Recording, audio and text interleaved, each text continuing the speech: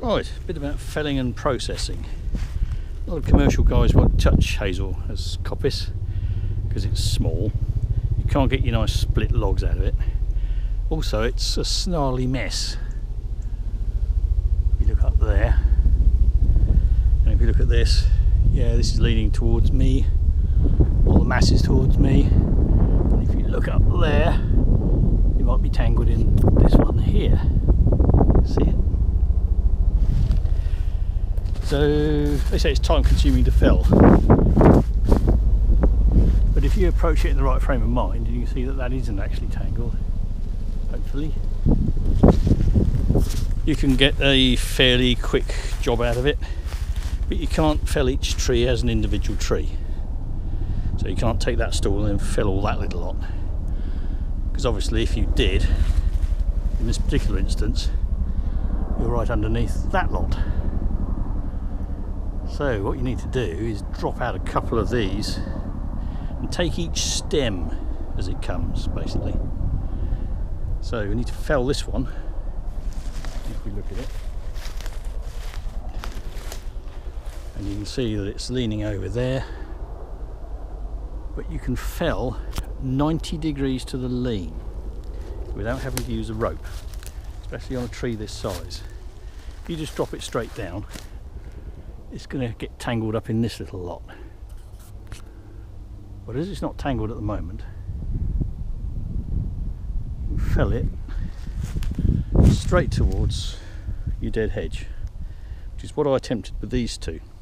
But as you can see, I slightly missed. But having said that, I don't have to move it very far. What I did was I felled this one here. And I always use directional felling, even though these are not big trees. That's my hand. So that's less than, well, it's about 5 inches diameter. That one maybe might stagger up to 6. So I felled this one because it was, so I felled that one because it was underneath the others. And I left it with the tops on for the most part. But I took the branches, side branches off to about there where that butt end is sticking up. I left it initially attached to the stool, so it's what you call benched, so it's not on the dirt. And if it's not on the dirt, then you can't stick your chainsaw in the dirt, and you don't have to bend over so far. You see a lot of guys on Tinterweb talking about how they like a nice big saw and a nice long bar, so they don't have to bend over, so it saves their back. Well, I'm only a little bloke. I like a little saw with a short bar, so I bench my stuff. And what I can do is, for instance, when this one's gone, I can fell this one that way and then fell some of the others onto it, so they're all above the ground. Saves your chain, saves your back, without having to have a long bar. Once it's down, walk up it, take off all the side branches. That's called snedding.